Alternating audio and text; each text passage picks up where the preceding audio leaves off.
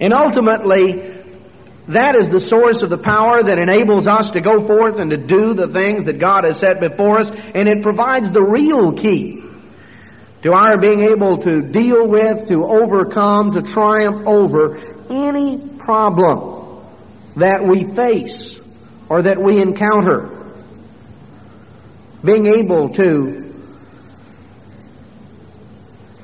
utilize the power of God's Holy Spirit. The Holy Spirit of God.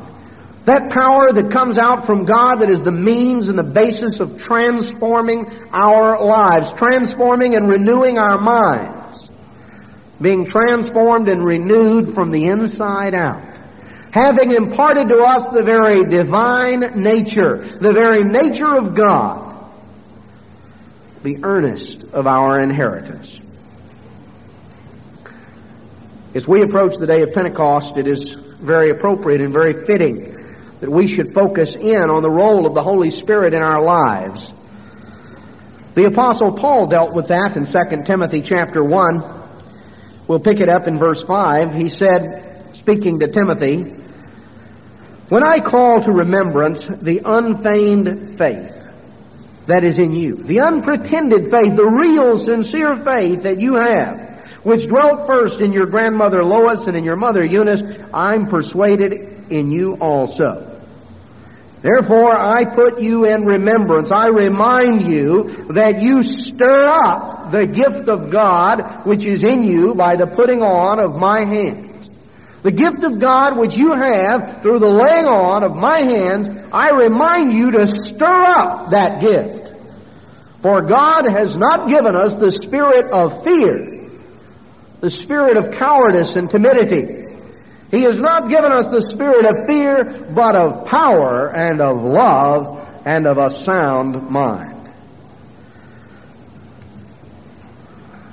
As we focus in on that and on the working and the role of the Holy Spirit in our lives, let's pay special attention to what the Apostle Paul enjoined here. He told Timothy, he said, I'm reminding you to stir up the gift of God which is within you. The gift of God that you have through the laying on of my hands, because we receive God's Holy Spirit through the laying on of hands following baptism.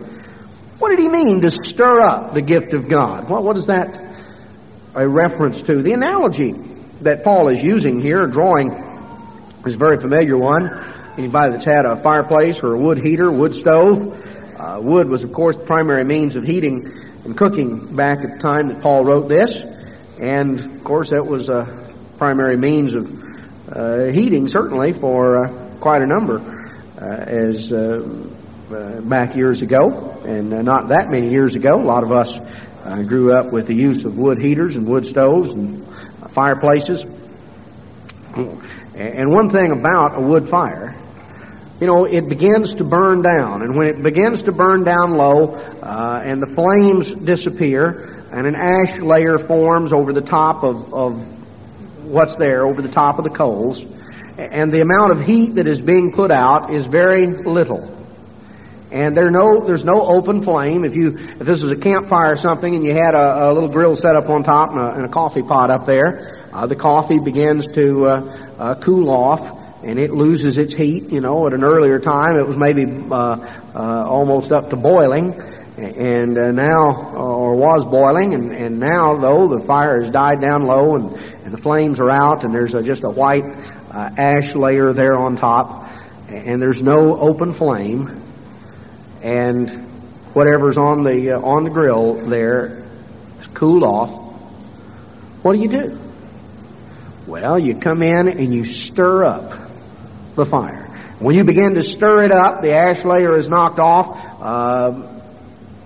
Live coals are exposed to the air, and as the air hits them, these live coals, as they're stirred up, flame once again ignites, and as fuel is added to the fire, you can have a roaring blaze in just a very short time.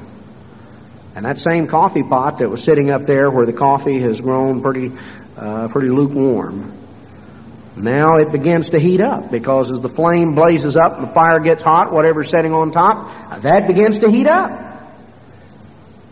And that fire is stirred up. It's rekindled. The word that the Apostle Paul used in 2 Timothy 1:7 or 1:6, when he said stir up the gift, that word for stir up, it's only used once in the New Testament, and it is a word that does mean to rekindle, to bring back to life again, as in the case of a fire. That's the significance of it. That's what it means. The analogy itself is brought out even back in Revelation chapter 3. In Revelation 2 and 3, the history of the Church of God is laid out in advance. The book of Revelation is a prophecy. Jesus said that the purpose of this was to reveal to His servants those things which must shortly come to pass.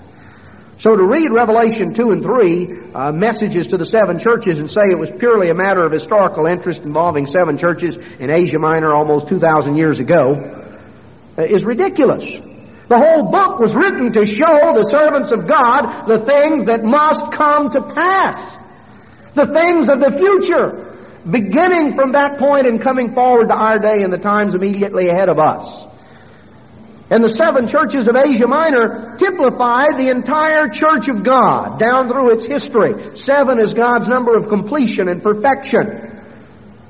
And He picked out those 7 churches on a Roman mail route in Asia Minor to typify the Church of God throughout its history, the 7 stages or eras through which the church would pass between its inception at the time of Pentecost in 31 AD and the time of the return of Jesus Christ to this earth. The final 7th stage, the final 7th era, is the church at Laodicea, typified by the church at Laodicea. Prophetically, we see that the church at Philadelphia and the church at Laodicea will both be extant at the end time, the church at Laodicea being the final one to emerge on the scene.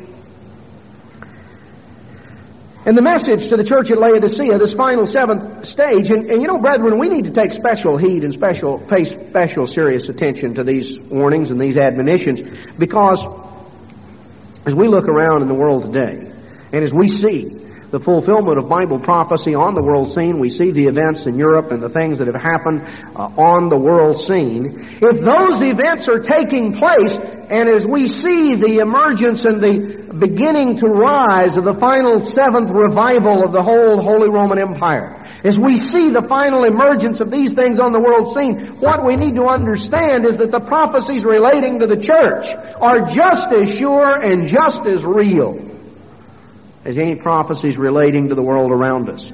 And these prophecies relating to the church are things to which we need to take very special heed, because they are warnings and admonitions to us. The warning here to the church at Laodicea, he says in verse 15, I know your works, that you are neither cold nor hot. I would that you were cold or hot, so then because you're lukewarm and neither cold nor hot, I'll spew you out of my mouth. The church at Laodicea was indicted for being lukewarm. For being lukewarm. Paul told Timothy, and it's preserved for us, that we have to stir up the gift of God which is within us. What happens when the flames die down and there are only some ash-covered embers that remain? Whatever's on top, whatever's in the pot, quits boiling and grows tepid. It grows lukewarm. The only way to move from being lukewarm to hot is to stir up the embers, to rekindle the flame.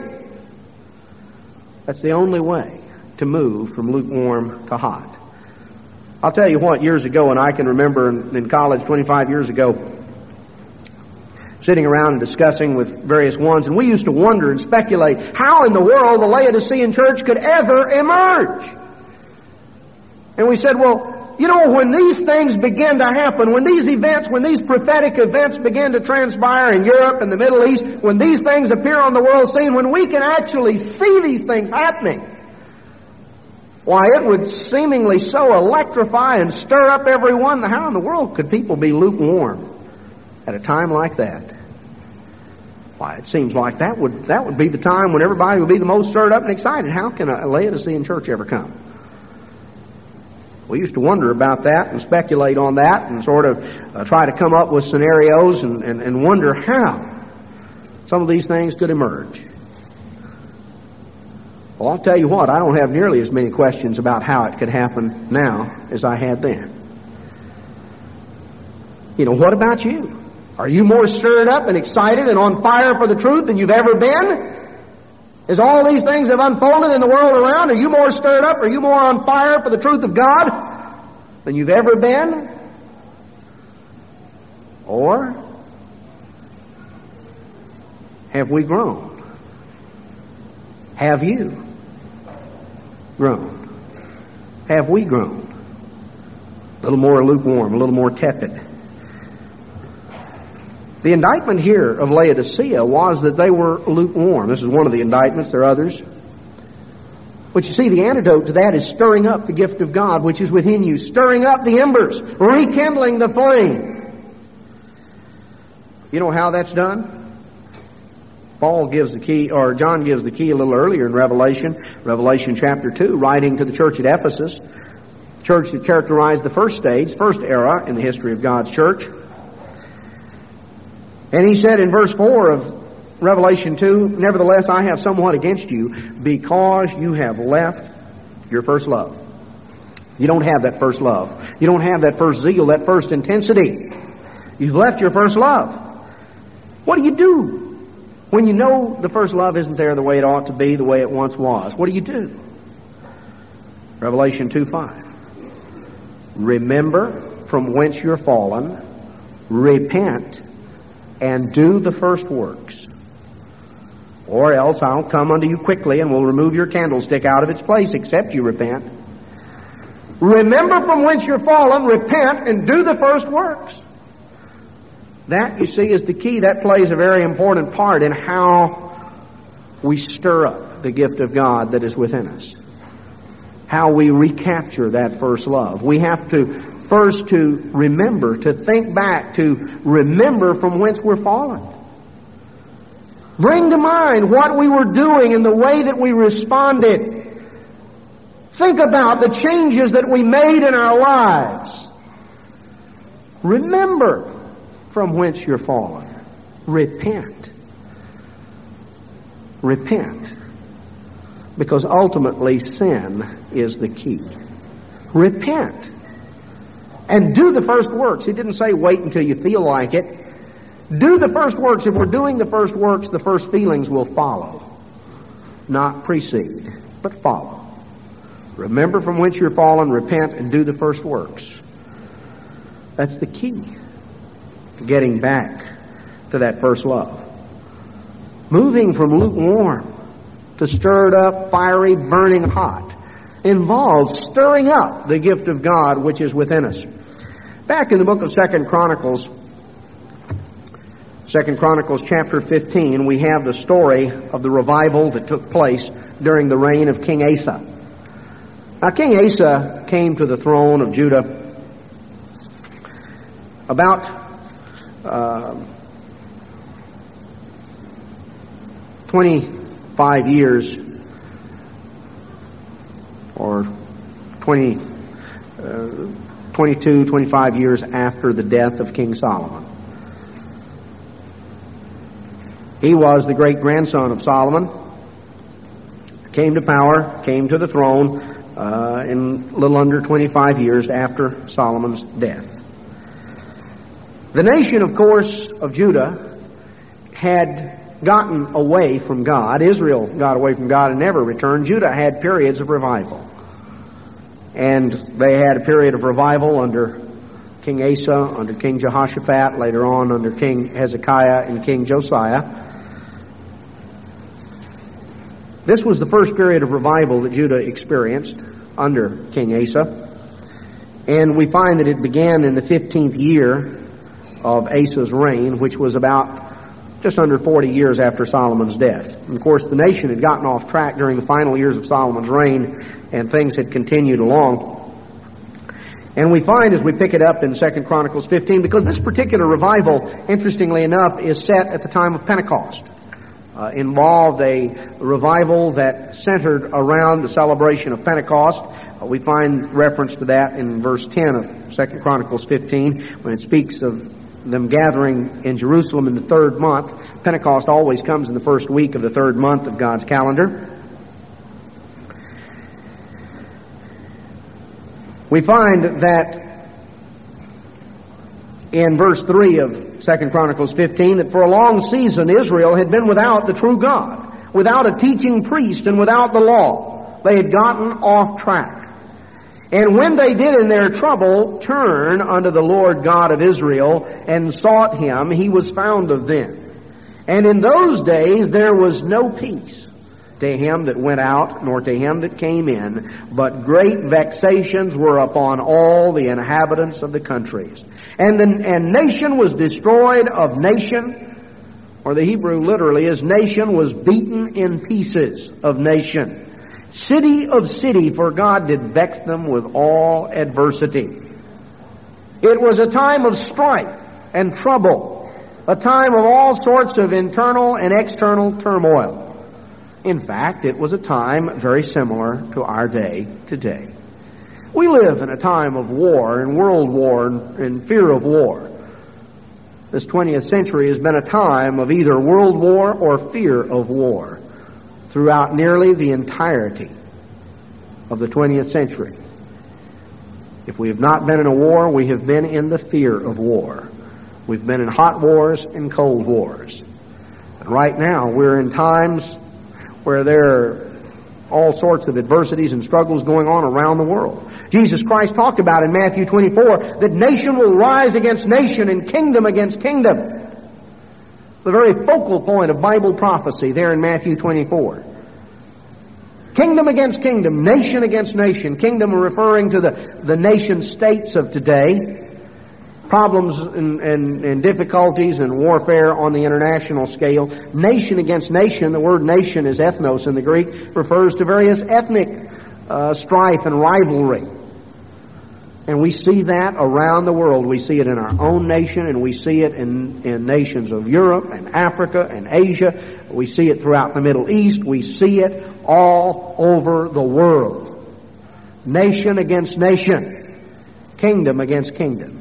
A time of strife. A time of adversity and difficulty.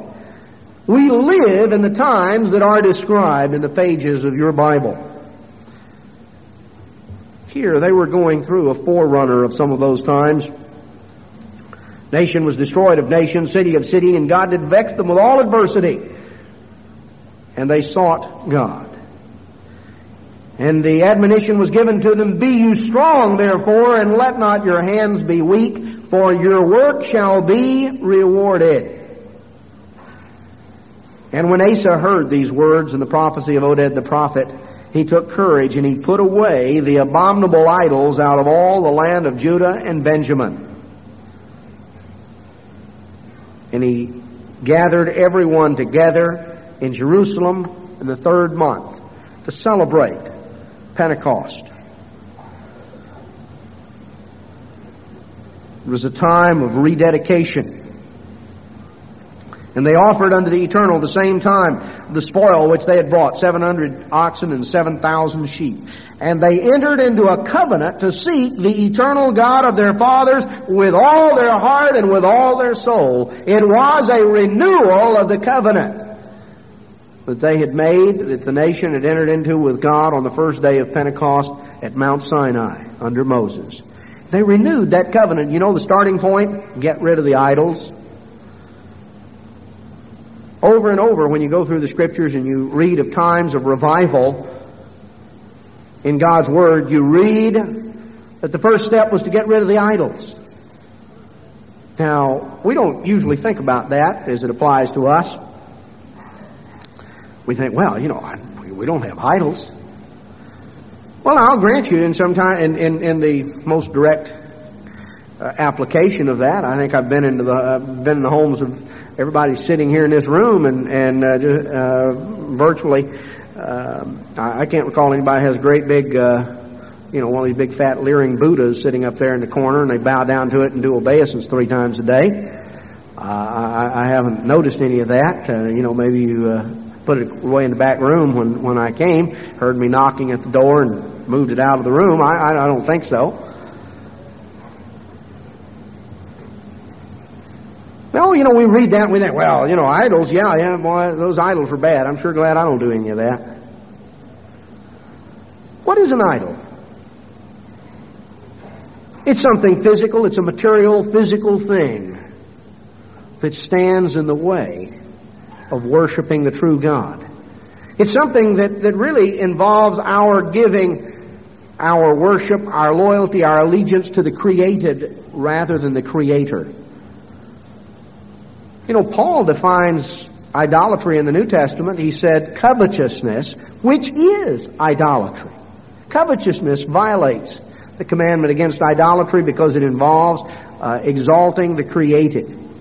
We live in a world that is absolutely preoccupied with material things.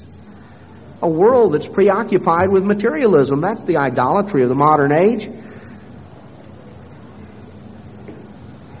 Man is so impressed by the things which he can see and taste and touch and feel and measure. All of the physical things around us, the things that can be discerned through the physical senses. And we're impressed and wrapped up in those things. First step toward revival spiritually is getting rid of the idols. What are your idols? What are the things that have gotten in your way and interfered with your relationship with God, that have interrupted your relationship with God? First step here is getting rid of the idols, removing them. A rededication to sacrifice and to service. Rededication to sacrifice and service. This is what's involved in stirring up and rekindling the gift of God which is within us. Stirring up, rekindling God's gift. Stir up the gift of God which is within you by the laying on of my hands, Paul said. It's very vital that we do that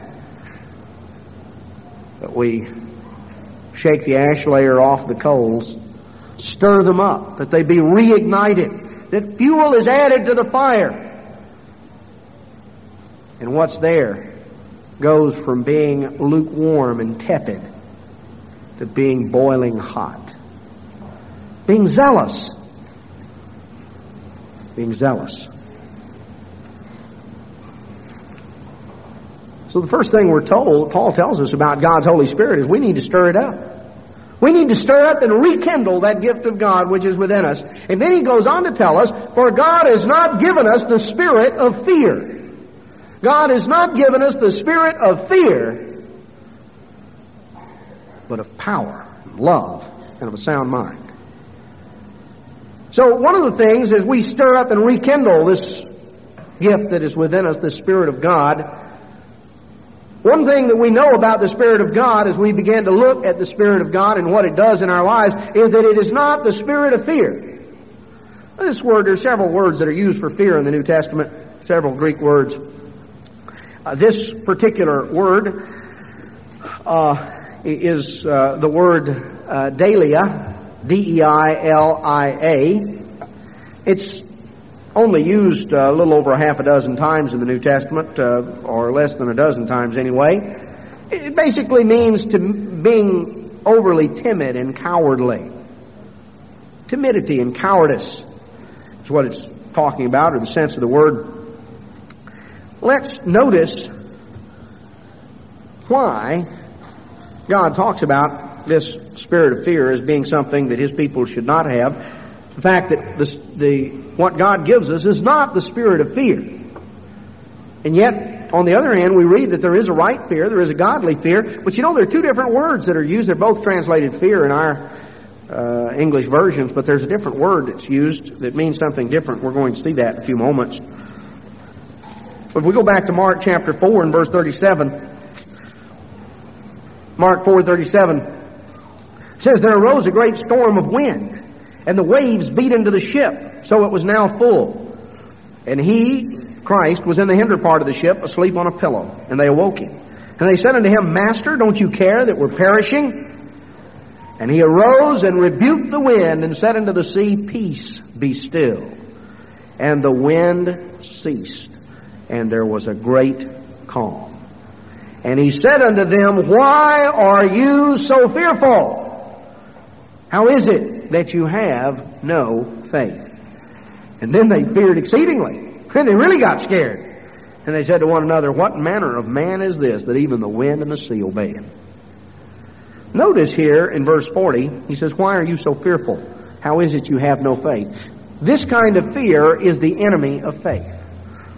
This fear, this timidity, this cowardice, this fright, was based on what they could see. Faith is based on what God says. This sort of fear is based on what you can see. And what they could see was the rain was pouring, the wind was blowing, the waves were crashing, the ship was being tossed and was taking on water. And to all intents and purposes, and you remember, these weren't people who had never been offshore before. These were men, several of whom, who had made their lives on the water as commercial fishermen. So this wasn't just a little average run-of-the-mill squall. This was something that terrorized even men who had spent their lives on the water in boats.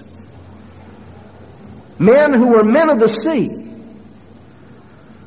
This was quite a storm. And it terrified them.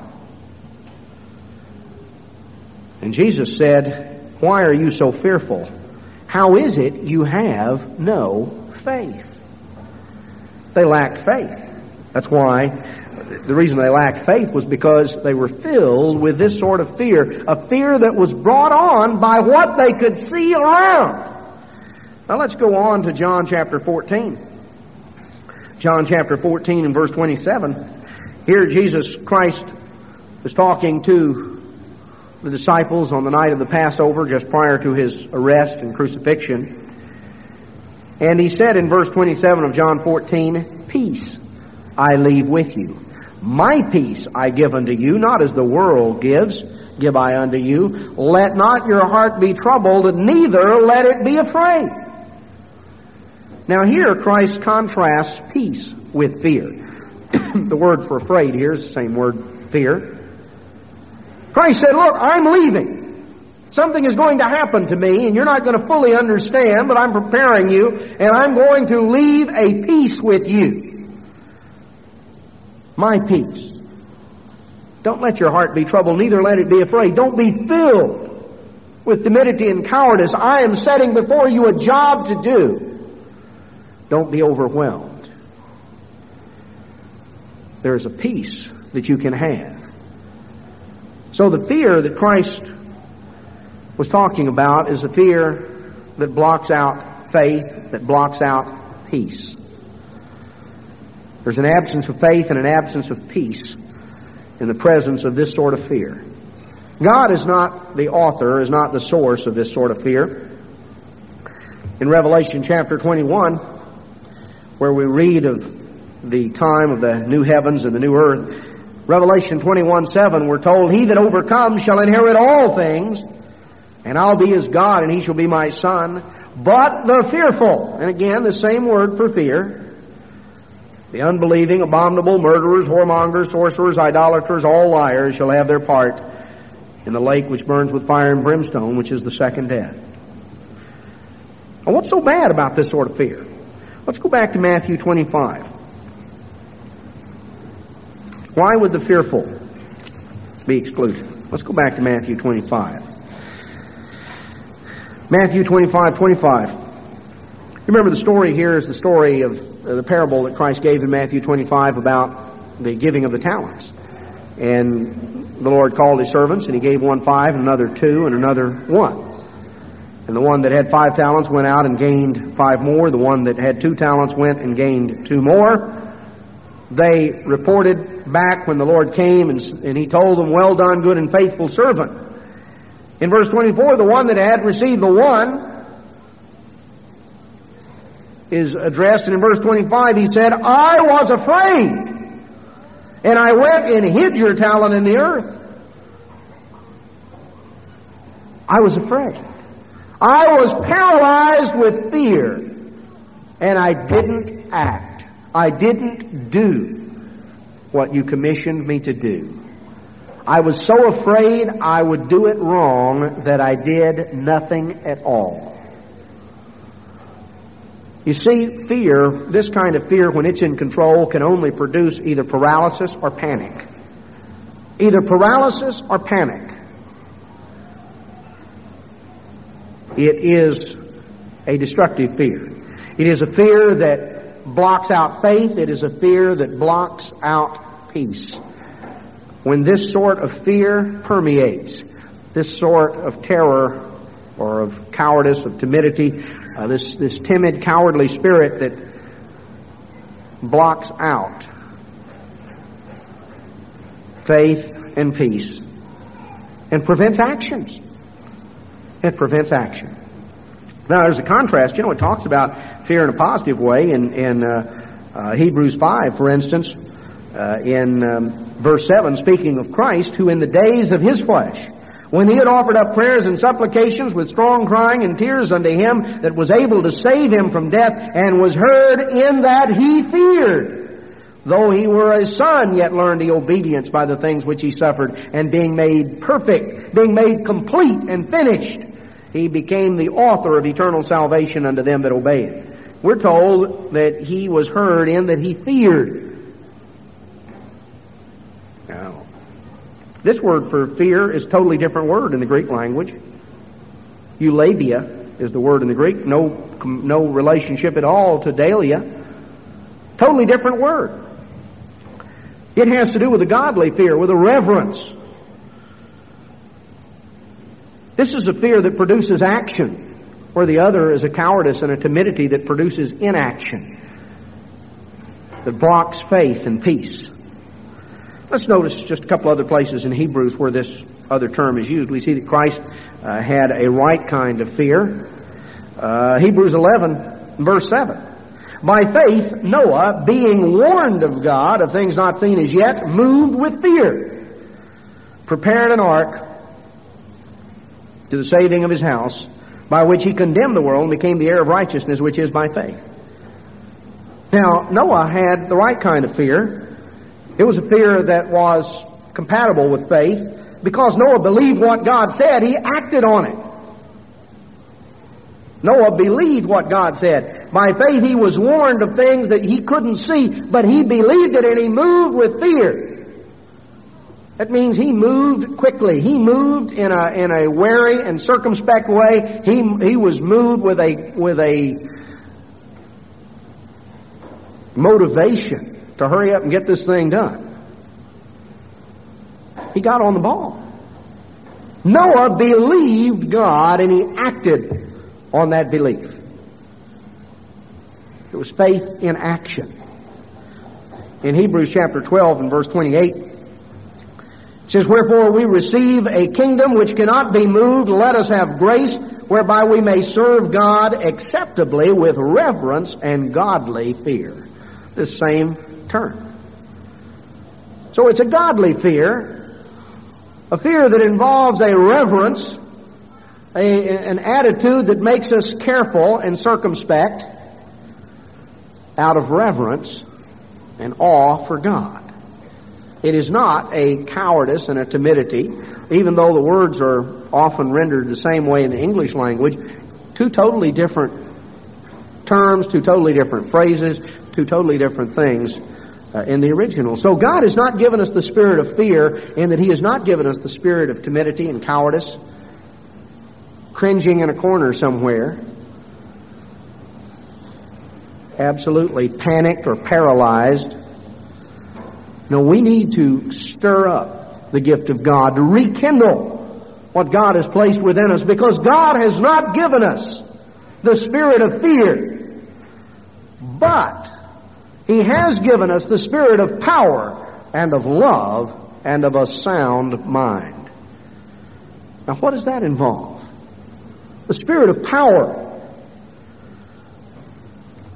In the Sermon on the Mount, Jesus gave what is commonly called the Lord's Prayer, model prayer, an outline of prayer. And in Matthew chapter 6, that's given in verse 13 of Matthew 6, it says, lead us not into temptation, but deliver us from evil, for thine is the kingdom and the power and the glory forever. This word for power, dunamis, in the Greek, same word we get our word dynamic from. It is therefore a dynamic power. Speaking of God, we're told that He possesses the kingdom and the power and the glory forever. So right along with the kingdom and the glory is the power, that dynamic power possessed, intrinsic to God Himself. On down in Matthew chapter 7, in verse 22, He says, "Many will say in that day, Lord, Lord, have we not prophesied in Your name, and in Your name have cast out demons, and in Your name done many wonderful works?" The word translated wonderful works here, it's the same word that's rendered power. A dynamic power, a wonderful power, a miraculous power. That's what it's talking about. That's made even a little more plain back in Matthew 13. Matthew 13 and verse 54. "When He was come into His own country, He taught them in their synagogues, insomuch that they were astonished, and they said, Whence has this man this wisdom and these mighty works?" The word mighty works here is translated from this term dunamis. Whence has this man these mighty works, this dynamic power, this miraculous power? On over in the book of Mark, in chapter 6,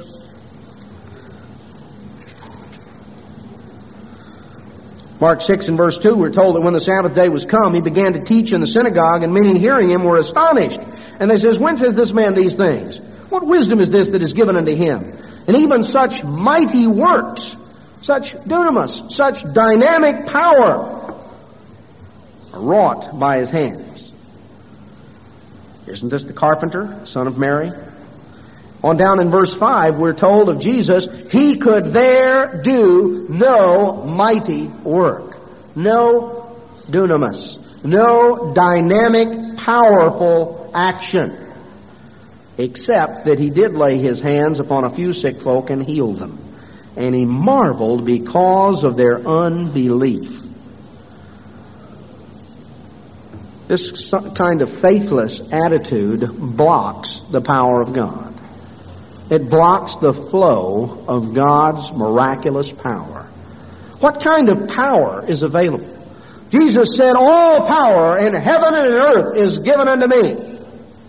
He told the disciples, You wait in Jerusalem until you're imbued with power from on high. What power is this? The very power of the one who spoke the words, Let there be light, and there was light. The power of the one who brought the universe into being by the word of His power. The power that made the sun and the moon stand still in the sky. The power that parted the Red Sea in the days of Moses. The power that raised the dead. The power of God. That power is available to us. God's Spirit is first and foremost the Spirit of power, the Spirit of miraculous, dynamic power, the same power that flowed through Jesus Christ. And that power is available to us. Our God is a miracle-working God. By unbelief, we constrict the flow of that Spirit of power. We constrict the flow of that Spirit of power through unbelief.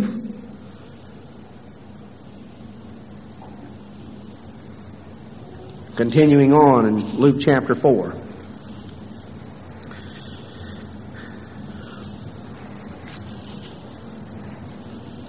Luke chapter 4 and verse 14, Jesus returned in the power of the Spirit, in the power, the dunamis of the Spirit, into Galilee, and there went out a fame of Him through all the region round about.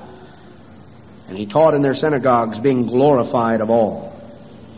He returned in the power of the Spirit. Back in the end of the book of Luke, in chapter 24 and in verse 49. He said in verse 48, "You are witnesses of these things." And in verse 49, "I send the promise of my Father upon you. But tarry you in the city of Jerusalem until you be endued with power from on high." So the very power of the Spirit in which Jesus Christ Himself went forth, this very power of the Spirit was promised to the people of God. In Acts chapter 1. Acts chapter 1.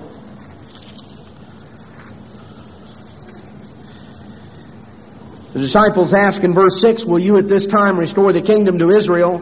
And in verse 7, Jesus said, "It's not for you to know the times or the seasons which the Father has put in His own power, but you shall receive power." Dunamis, miraculous power, dynamic power. You shall receive power after that the Holy Spirit is come upon you. And you shall be witnesses unto me both in Jerusalem and in all Judea and in Samaria and unto the uttermost part of the earth. And when He had spoken these things, while they beheld, He was taken up, and a cloud received Him out of their sight. You shall receive power, the power of God's Holy Spirit. In 2 Timothy chapter 3, in verse 1, we're told, "This know also in the last days, perilous times, dangerous times shall come. Men will be lovers of their own selves, covetous, boasters, proud, blasphemers, disobedient to parents, unthankful, unholy." Goes through the list. And in verse 5 it says, "Having a form of godliness, but denying the power thereof. From such turn away." Having a form, having the outward manifestation, the form of idolatry, he said the form of godliness. So he's talking about something that outwardly conforms to what God says. He's talking about an outward conformity. But there is a lack of power, a denial of that miracle-working, transforming power of the Spirit of God. God has given us not the spirit of fear, not the spirit of timidity and cowardice, not the kind of spirit that produces inaction, that produces panic or paralysis. God has not given us the spirit of fear, but He's given us the spirit of power, the power of God, the very power source of the universe, the one who commanded and brought the universe into being by the word of His power. That power is available through the Spirit of God to you and to me.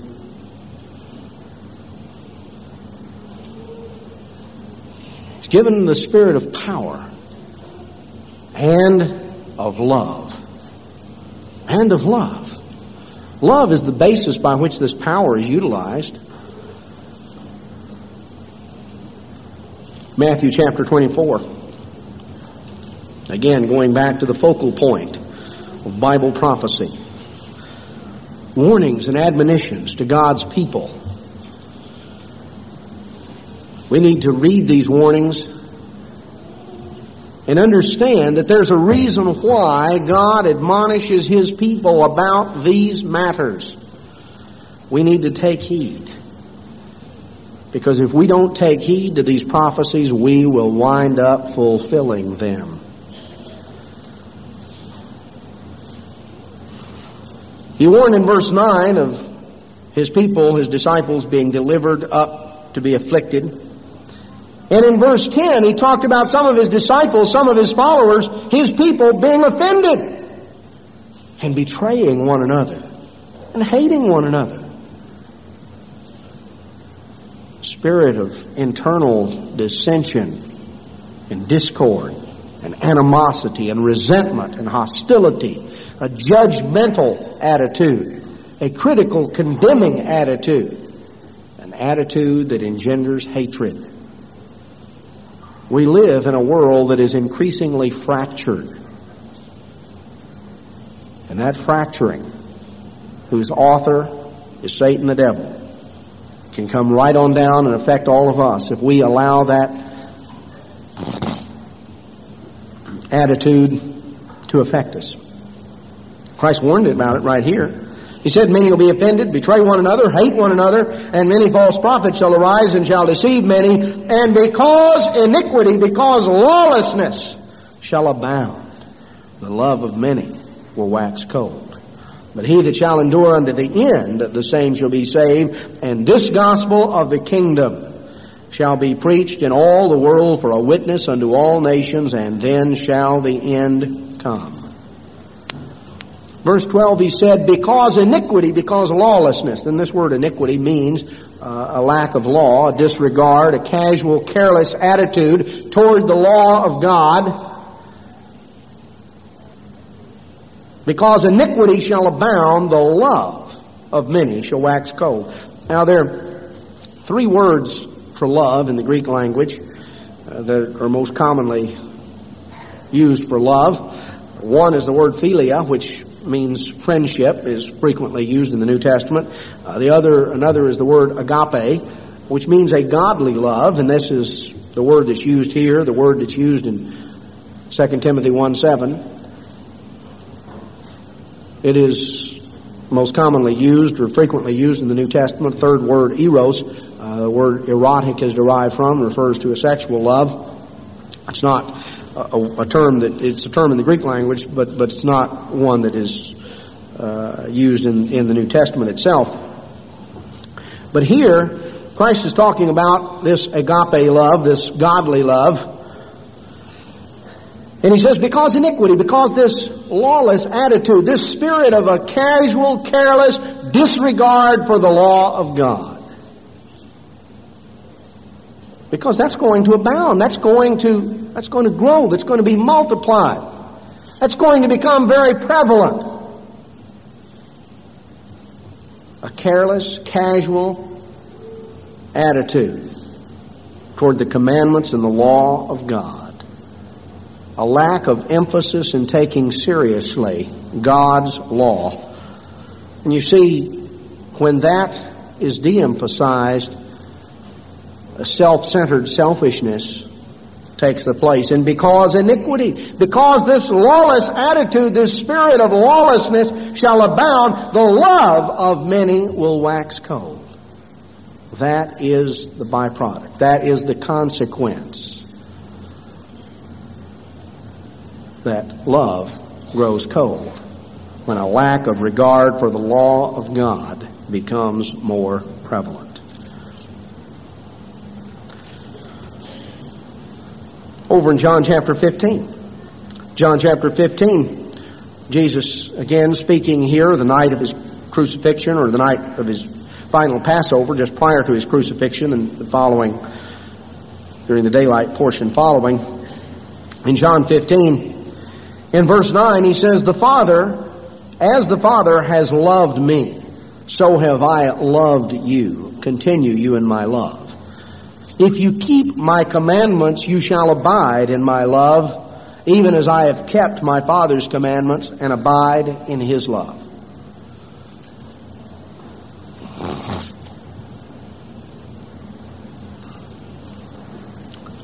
You know, one thing to understand in terms of God's love, God commended his love toward us in that while we were yet sinners, Christ died for us. God so loved the world, he gave his only begotten Son. God's love is an unconditional love, but a relationship with God is very much conditional. You know, God loved us. He commended his love toward us in that while we were yet sinners, but while we were yet sinners, we had no relationship with God. We were not in fellowship with God. God loved us, but it was love from a distance. If we're going to have a relationship with God, we have to respond to that love. God extends that love toward us, but if we're going to have a relationship with him, we have to, in other words, to abide in that love. If we're going to dwell in that love, if we're going to share a relationship with God, then we have to respond to that love. There's a condition attached to the relationship, and the condition is that we keep His commandments.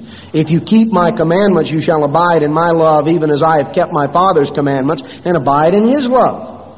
These words have I spoken unto you, that my joy might remain in you, and that your joy might be full. This is my commandment, that you love one another as I've loved you. Greater love has no man than this, that a man lay down his life for his friends.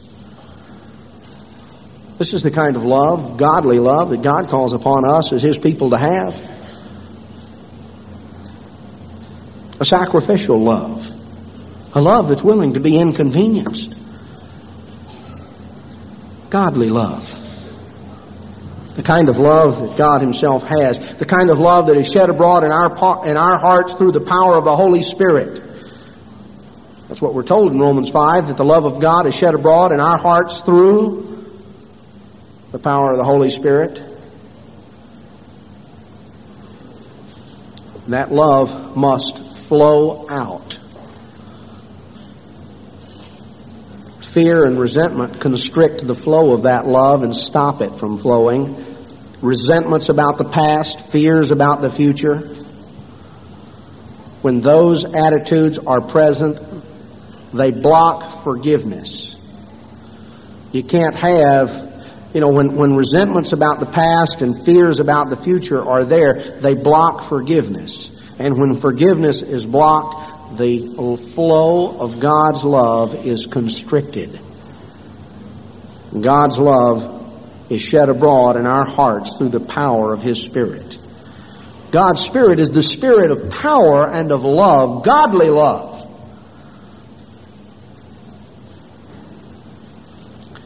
In the book of Ephesians, we read of that. Ephesians chapter 3. In verse 17, that Christ may dwell in your hearts by faith, that you being rooted and grounded in love, may be able to comprehend with all saints what is the breadth and length and depth and height, and to know the love of Christ which passes knowledge, that you might be filled with all the fullness of God. Be filled with the fullness of God. Having God's nature permeating us. And God is love. That needs to be an attitude that reflects itself in our lives and in our dealings with one another. You can't have that when we're off divided into little groups and little cliques I just have my little friends and my little group and just us, 2 or 3 or half a dozen or however many it is, and we're we like each other, but we don't have anything to do with anybody else. That's natural, and there's nothing wrong with the fact that you're going to have some friends that are closer than others. There's nothing wrong with that. Jesus Christ Himself refers to John as the disciple whom He loved. He had a special, close bond of friendship with John that was unique in terms of his relationship even with the others. We read of David and Jonathan. That close bond, there's nothing wrong with that, but when it is an exclusive, cliquish type of relationship, that is wrong. The only ones I'm going to have love for are people just like me, my little group. My age, my sex, my race, my group, just over here, just us. That sort of an exclusivist, cliquish mentality is not what God talks about. Yes, having certain close friends, having people you really hit it off with and having a special bond with, there's nothing wrong with that. But it should not be to the exclusion of having a relationship of love with others. Having God's love that flows out from us. Willingness to help and to give and to serve, to love and to care about others. That's why he says in Ephesians 5, 1 and 2, be you therefore followers of God as dear children, and walk in love. As Christ also has loved us and has given Himself for us for an offering and a sacrifice to God, a sweet-smelling savor. Many places that we could go.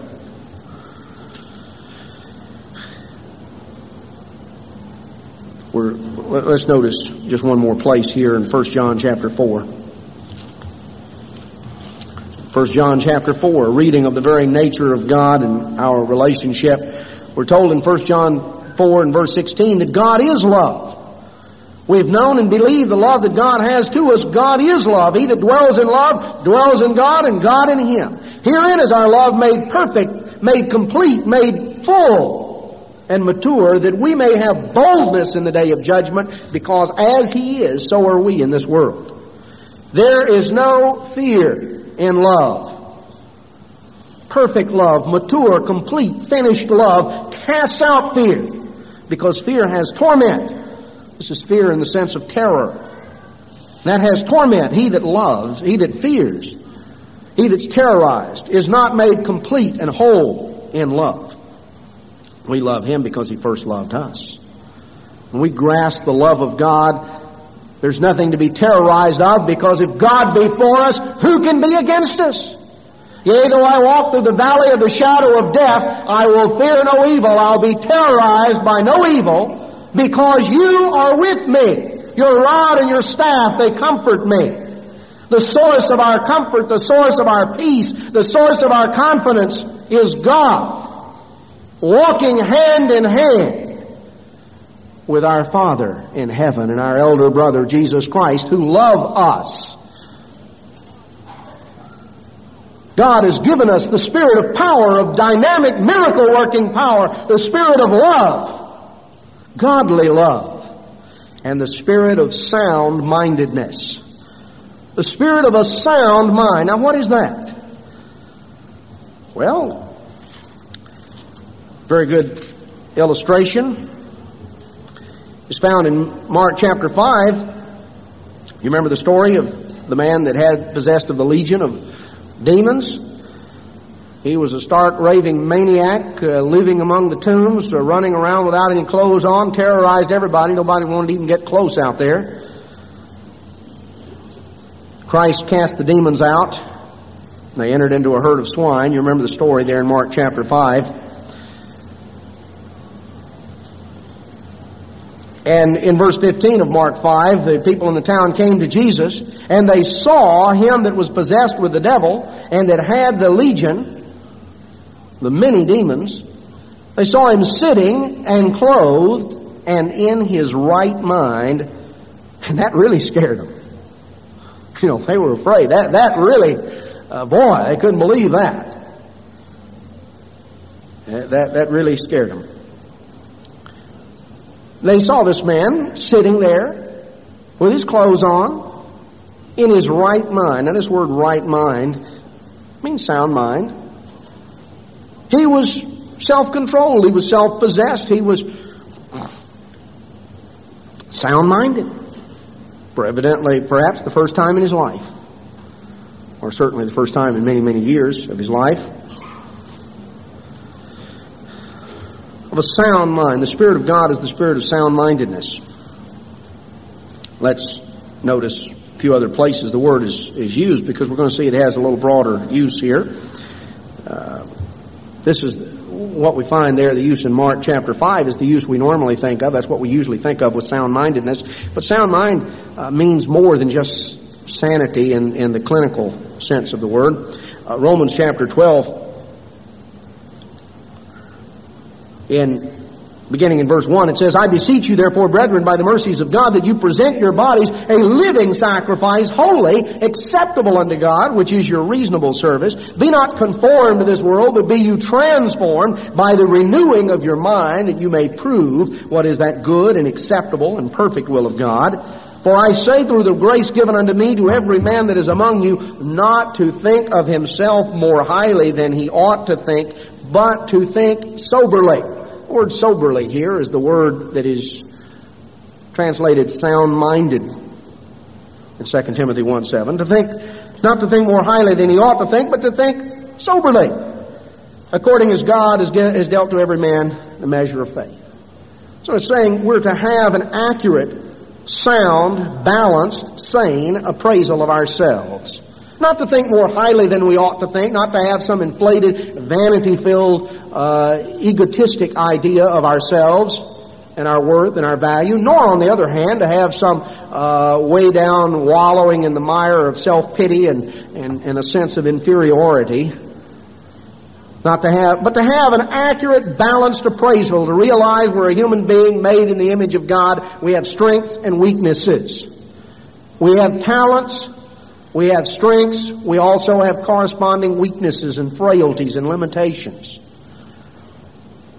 And that we have access to the power of God, that of ourselves we're very limited. Not to think more highly than we ought to think, but to think soberly.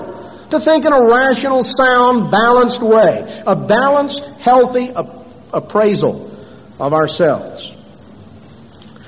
This word is used quite frequently in the book of Titus, reflecting the way that various ones ought to be. Now, at least the root of this, there are two or three slightly different forms of the word, but basically they mean the same thing. They're all derived from this. And the word sound-minded, literally in the Greek, it means of a wise mind, because the first part of it is Sophie, it comes from Sophie or Sophia, which means wisdom. So it means wise of mind, a wise mind. In Titus 1, in verse 8, speaking here, Titus given instructions about ordaining elders, and he's told that these men should be lovers of hospitality, a lover of good men, sober. Which means more than simply the fact of not laying around drunk all day. That's not the limitation of the word sober. It certainly includes that, but it's talking about a person who's self-controlled, self-restrained, a person not given to exaggerated excess, but a person who is in control, who exemplifies sound-minded or wise-minded, sober, just, holy, temperate. Coming on down in Titus 2, as he goes through and he talks about the older men in Titus 2:2, the first characteristic he mentions is sober. The same word, sober. Wise-minded, sound-minded, self-controlled, alert, self-controlled. Coming on down in verse 4, he says that the younger women are to be taught to be sober.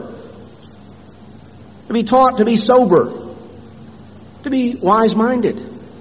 To have a wise, balanced approach.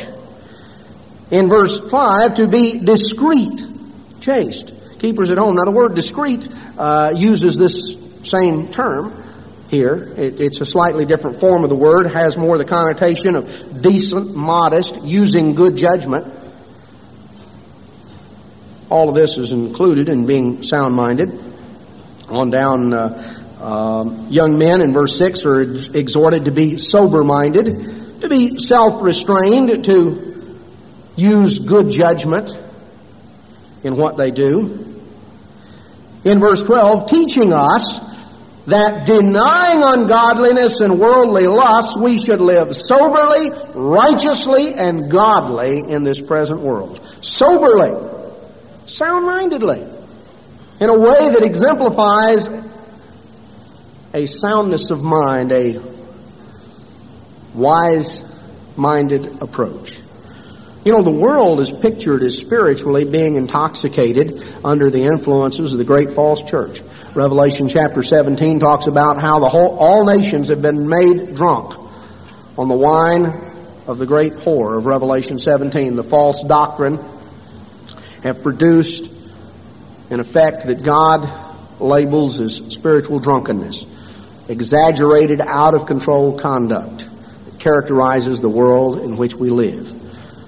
Exaggerated, out-of-control, crazy conduct should not characterize us. God has given us the spirit of a sound mind, the spirit of sanity, of a balanced approach. Now let's understand just a little bit more about this as we notice here in 1 Timothy Let's go back to Deuteronomy. Where do we get this? Spirit of a sound mind. The spirit of a wise mind. Wise-headed, wise-minded. Where does this come from? That's what we're told God has given us the spirit of. Let's notice in Deuteronomy 4. Deuteronomy 4 verse 1, it says, Now hearken, O Israel, unto the statutes and the judgments which I've given you, to do them, that you may live and go in and possess the land which the Lord God of your fathers give you. Don't add to the words that I command you. Don't diminish. Keep the commandments.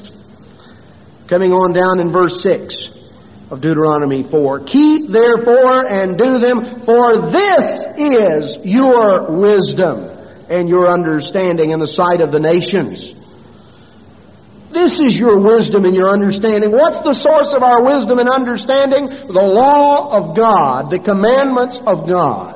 What makes us wise-headed, wise-minded, sound-minded, following in the law of God? You know, most people, why do people do what they do? Most people follow either their feelings, they respond to the way they feel, their emotions, they follow their feelings, or they follow what other people around them think they ought to do. Well, you know, I wouldn't do this, or I wouldn't put up with that, or I think you ought to do so and so. They either respond to the pressure of what people around them think, or they respond to the impulses of their own feelings and emotions, or the combination of those two. Neither of those are a basis to follow and to base your life upon, because there's a way that seems right unto a man, but the ends thereof are the ways of death. If you follow your feelings or you follow other people's thoughts and feelings and ideas, you're headed for trouble. The only thing that you can rely on to follow is to follow what God says. Even if other people don't like it, and even if you don't feel like doing it, the safe path is the path that God says. The path of righteousness. You see, it says here, keep the commandments. This is your wisdom and your understanding in the sight of the nations. You know, back in Psalm 119, verses 99 and 100, it talks about, David says, I have more wisdom than all the ancients, than all my teachers. I have greater wisdom. Why? Because I keep your commandments. I keep your commandments. You know, the real key. God leads us in the paths of righteousness for His name's sake. God will lead us in the paths of righteousness for His name's sake. What is righteousness? All thy commandments are righteousness. Told Psalm 119, verse 172. All God's commandments are righteousness. They delineate. God's Word is a lamp to our feet, a light to our path that illuminates the way we ought to go. And if we'll follow that way, if we'll follow what God says, if we'll follow His commandments, if we'll follow where He leads, it will lead us in the paths of righteousness. It will lead us in the way of a sound-minded, balanced, healthy, wise-minded approach. It may not be the way we feel like, and it may not be the way that others agree with, but if we're following in the paths of righteousness, we're following in the paths that produce a sound-minded, wise-minded approach. God has not given us the spirit of fear, not given us the spirit of timidity and cowardice, not given us the spirit that paralyzes and panics, a spirit that blocks out faith and peace. But He's given us the spirit of power, of dynamic, miracle-working power of God. He has given us the spirit of power, the spirit of love, godly love, the love of God shed abroad in our hearts, flowing out. And He's given us the spirit of a sound mind, of a wise-minded, sound approach that is delineated by the law of God and His commandments. As we celebrate within a week the Feast of Pentecost, as we're reminded of the outpouring of God's Holy Spirit, we need to focus in on our need to stir up that gift of God which is within us. To stir up, to reignite, to rekindle